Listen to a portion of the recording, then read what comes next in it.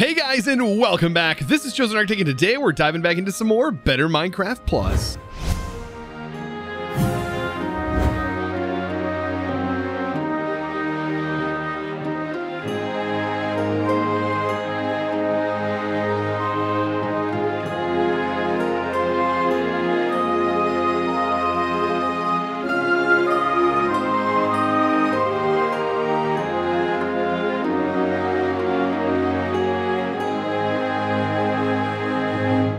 So I am back and in the nether. It's a little bit weird, but I want to upgrade my armor today before we go adventuring.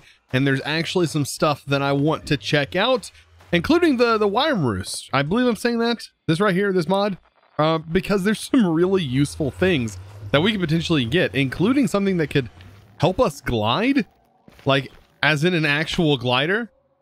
Like that sounds pretty awesome to me. But I do need to farm a little bit more of this right here, the geodes, the red geodes. I only have 3 of them, and I did notice there was quite a few off in this direction. So I'm gonna head over here. Actually, you know what? I'd probably gonna be better off finding it over here more often this way, and hopefully we can discover a few things along the way. That's kind of the goal. Also, as I'm prepping things up, pulling some bottles of fire resistance out of our inventory. Yeah, this actually is cross-dimensional. I was completely wrong. I think there was some sort of lag issue that was happening while I couldn't use it, and that was sort of preventing that. But yeah, it does work cross-dimensionally, and it also works, you know, infinite range, of course, at your actual base, because like I can access it from here now. I also went ahead and chunk loaded the base just to make sure. And you can chunk load just by using your FTB chunks. As you can see, I have my board all chunk loaded as well. So yeah, I'm gonna do some farming. See if we can't find some of this stuff down here, because I'm sure it's fairly present in these areas. I'm just gonna be looking for that geode. I thought I had seen some of it. By the way, I'm taking so much damage from this quartz. This biome is not your friend. Yeah, there we go. We need about 24 of those bad boys so we can make well, actually, probably less than that, because we're not going to be making the full set. Just the main part to cover us up. Yeah, I think we're going to easily find it, probably in this biome, since all the main ores are kind of exposed. Speaking of exposed, what? Is that some wither skeleton skulls just up in here for free? Yes, I will take that. Look at the spooky skeleton. Dude, that's perfect. Oh my, and it's right here with I think a piglin brute area. Yeah, I don't think that I'm 100% ready for this. Might need to grab my shuriken just to be on the safe side. I don't see any mobs, but I could be wrong. They're probably lingering about. There should be some pretty good loot in here. I was hoping I could find another wither skeleton skull from that. That's like right here. I hear them. If I kill them before opening the chest, it won't make them mad, right? But I mean, if I kill them, it's going to make them mad. I mean, honestly, me not wearing any gold is probably going to make them mad. Can I put some gold on? Probably put like a golden helmet on, right? I hear them, like, they're pretty, like, angry sounding. Oh! That guy! Okay, okay, we're down. We're out. Oh, no! Oh! Well, that's one death. That's one death for the day. That is 100% why I need some better armor. Oh my gosh. They took me out super fast, but then again, like, the axe that guy was holding is pretty powerful. So, I mean, that's completely understandable. Where was it at? It was like back here, wasn't it? Oh yeah. I'm like running in here with like little to no gear. I do have gold, so maybe I will be a little bit more protected. I just need to get up there. There should be a button I can press to literally just take everything. This is not where I wanted to go today. All right, let's get up here real quick. Transfer items. Boom. So we should be good. This needs to go in our bubble slot. I think that's everything. Goes in our back slot. All right. So yeah, we should be good.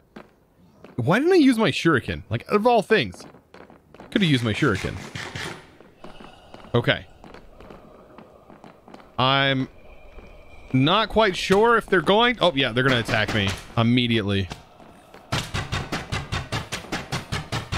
100%. Oh, we're going to die again. I don't want to die again. This is not a fun place. Oh god, I'm dying already. Let's hope that I took out enough of them. Otherwise, I might have to come in here with like golden apples and stuff and figure that out. I am on... Where'd I die? Right here. Okay, let's just... What do we got in here? Let's just take everything. Protection. I'm out. We took all the stuff from the bottom. I think we're good for right now. I'm going to get out of this area. At least we got wither skeleton skulls. That was a pleasant surprise. Yeah, this biome's definitely the place to go. Like, look at this. I'm able to easily at least spot this stuff. This material. Easily spot it. Because for some reason it just like... Yeah, it just like shows up as normal ore. And I believe there's some over here. Seemingly pretty rare as far as like ore goes in this dimension, so maybe that's why it seems like a pretty decent gear choice. Like over diamond, I think it's a better choice than diamond. Take a look at what I found. Look at this bad boy. So this right here is from Tinker's Construct. Actually, a pretty useful little structure to find. Because I believe you can actually make fire resistant potions directly from the slime that's over here by drying it. Ooh, we just got a module hardened on this bad boy. So yeah, and then also you can make some other stuff out of the slimy materials. Like definitely some good stuff to find here on this nice little slime island. Blood Island. Sounds just absolutely gross. Also, nothing like a puddle of magma slime. It's literally magma cream, liquid magma cream. So that only means one thing. Someone is melting the magma slimes. Tinkers? Are you doing this? You know what's strange? Is I'm walking around in this fluid, not taking any damage whatsoever. So maybe magma slime is actually cold. And all along, we just didn't know it. We just thought it was hot. But they're actually really cold creatures. I think I got myself enough of the red geode, at least to make a set covering myself. So we should be able to head back, get ourselves prepped up, and do some adventuring in the overworld. That's what it's all about, even though I feel like there's more dangers in the overworld than there are in the nether. Oh, just judging by our day two. Day two was an experience, to say the least. So I'm really hoping this armor pays off. For all the work in the nether. So, putting this on, we're a bit more red looking. I think we're a bit nicer looking, but we do have a lot more armor on us at this point. So, just judging by our set at the moment compared to this, so easy 7 and 1 toughness. This is 8 and 2.5. I mean, the toughness definitely goes up, so bigger hits are going to take less damage, which is pretty nice. Pants. We did lose, so I guess there's sort of a trade-off here for more damage, like larger damage reduction. So, but overall, like smaller hits aren't really going to change too much. I don't know, I'm kind of iffy on this armor. There are, of course, way better armor that's in this pack, and all you have to do is really just slightly grind for it. It's not like it's too hard to come by. I just want to kind of test things out. That's kind of what I'm kind of experimenting with, is the testing of things.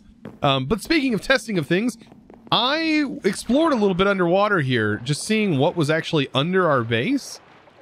And I'm kind of surprised with Tetra, because right here is another Tetra build that has some stuff in it that we can actually loot. So this one has a crate over here, and we can loot this crate, and I don't know what's in the crate. We could get anything similar to the crate that we opened up before, but I ventured further over here. And this is where the real magic's at. This is the forge with a forge workbench already underneath it. This right here is actually a forge. Like, it can go up to level 5 and higher. It already has these thermal containers in it. We just have to get the side levels right. We just got to make sure to get it activated. But like these, it already has the 2 thermal containers in it. And then as soon as the thermal containers, like if they run out, we have this building over here, which has that long thing that goes underneath. This allows you to recharge those containers. So pretty cool that we have all of this at our fingertips. Yeah, we just place it in here and it recharges all the way down there from bedrock. There's a special kind of bedrock down at the bottom of that. But I think that's pretty wicked. I've not really dived that deep into it, mainly because the structures are pretty difficult to find, but because these are right here, like we should be able to technically dive into that like no problem. And hopefully get some really advanced stuff happening. I'm about to head out on an adventure. I think I'm gonna need a little bit larger of a boat. I say that to hopefully protect me from things. I don't know. The water is pretty treacherous and dangerous. I don't even know if this is going to protect me, but I'm gonna give it a shot. I'm gonna need a bunch of leads.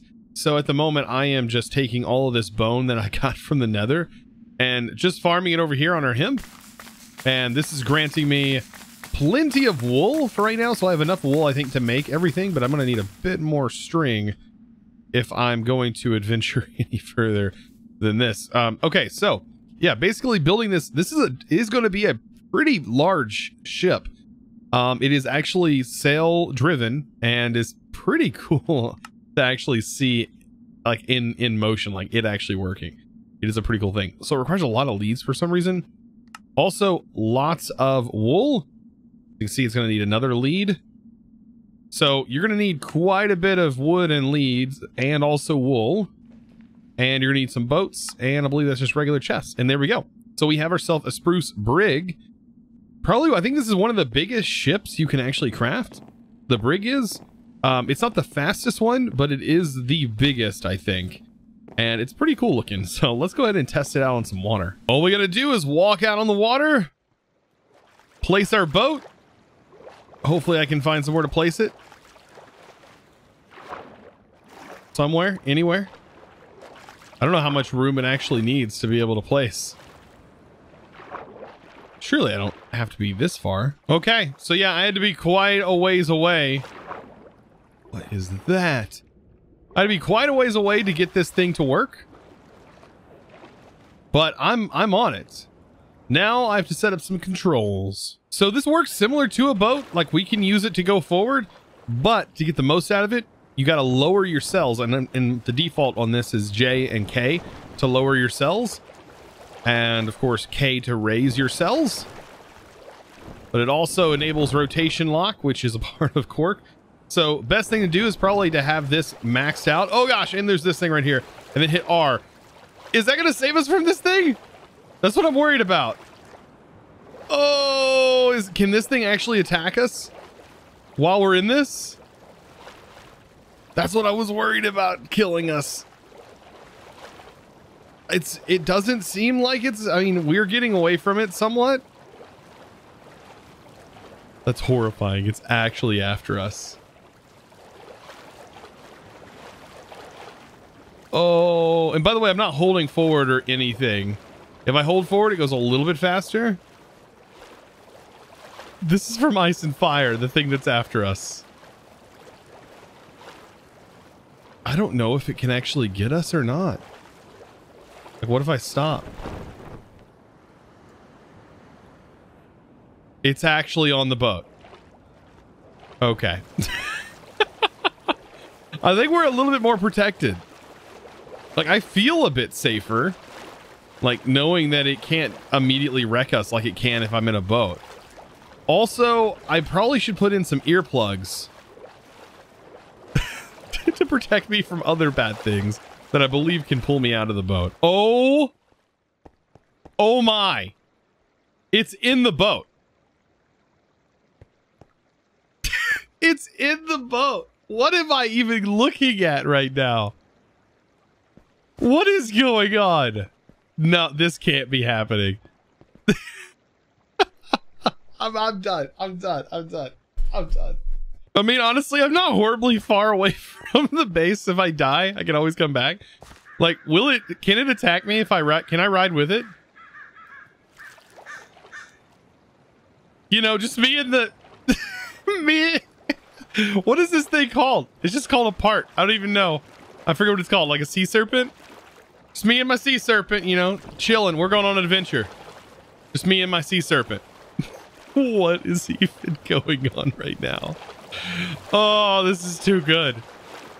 Oh, we got to come up with a name for this guy. I wonder if you can actually kill this while it's in here, because it does give you some pretty decent gear. Okay, we have another problem. This thing's after us now. And it can actually shoot lightning. And it has struck in the eye ever so slightly. But I wonder if this is a 2-passenger. I wonder if this thing can actually get stuck as well if I take it back to the base. Oh no, it can actually, is it breaking the boat? Oh, that was so weird. Look, oh, it can strike lightning. This thing I think is way more dangerous. Maybe are we getting close to home? I think we're getting close. I'm gonna park this thing, hop out like I did before, and see if it gets stuck.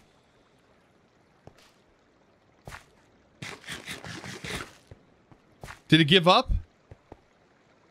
Now that thing's actually really... So the water is incredibly dangerous. Like, as you can see, I still can't get over this. I can't get over this. Now, this guy is tameable.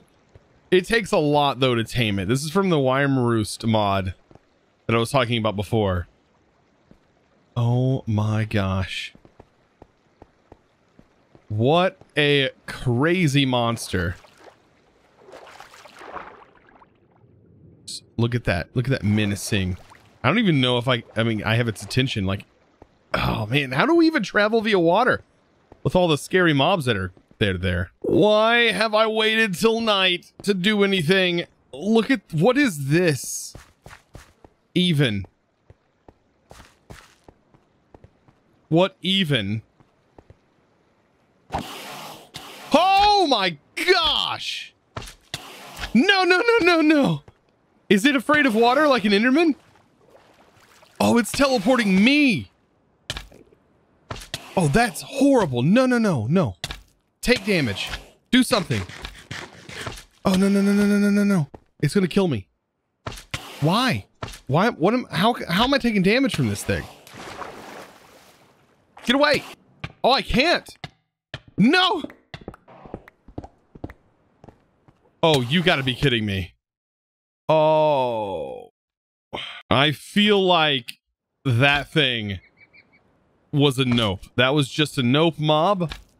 I have no idea. Why did I attack it? It seemed pretty passive until I attacked it. At least the armor protected me for a little bit. Like a little bit. He didn't do a horribly good job, but protect me for a tiny little bit. Now, can I actually attack this thing while he's in there? Oh, I can. Oh, that's awesome. This might provide like an interesting way of getting this armor. Look at this. And it dropped that. Stay away from the Leviathan that's in there. That's probably going to come after me. Whew, okay. Oh boy. Yeah, this stuff right here. So this can be used to make a trident. Very strong trident weapon, pierces through multiple enemies. But there's also like this stuff, and we get the shiny scales from the sirens, and we combine this, we could potentially get this. Provides water breathing. Provides strength when wet, increase levels with full set. Oh. And like we would just need multiple sea serpents in order to get this. Like, I don't think the sirens would be too horribly hard to come by. I wonder what it would take to lure this guy over. Like, and maybe I could use these against it. Okay, it struck me with lightning. But can I use these to my advantage? Oh, it did a little bit of damage there. But, oh, I'm thinking it's probably going to be too powerful. Oh, Oh man, but the knockback, we got so close. We were so close on that one. I have a feeling we could potentially take this guy out. Potentially. Look at this. I don't think he can get on the land other than the lightning strikes. Oh, he can get on land. But I think it's useless. I know I can tame it. There's plenty of them to tame. But if I can just get enough. Oh, wow. That was a powerful lightning strike, wasn't it? So long as it's not in the water, I think we'd be fine. We need some kind of regeneration. Wait, did we kill it? Oh, we killed it. It's dead. No way. What did it drop? Did it drop anything worthwhile? Apex meat? Like, okay. Huh. Wow, not worth it. 100% not worth it. But that's one less predator in the sea that I have to worry about. Oh my gosh. So my main goal was to go after these things called gliders, which are supposed to spawn on like beach biomes. So I might find them on these beach biomes. There's a couple of them, I think, right over here. But like, if we have to worry about other predators, that's going to make this almost impossible. So this looks like some beach-esque biomes. I don't see any of them spawned here. I'm gonna keep looking and do some searching. Hopefully we can see some of them. They're supposed to be very, very timid though, and will run away from you, very similar to ocelots. Oh, here comes another one of those. Oh no, this actually broke our boat. What? This thing actually broke our boat.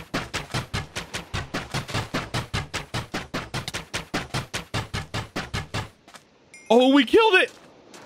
We killed it, but I didn't. Did I get my boat? Oh, I got my boat back. It straight up shot and killed our boat. I mean, at least we're here. There's actually some stuff that I want to get that's in this. Potentially a treasure map.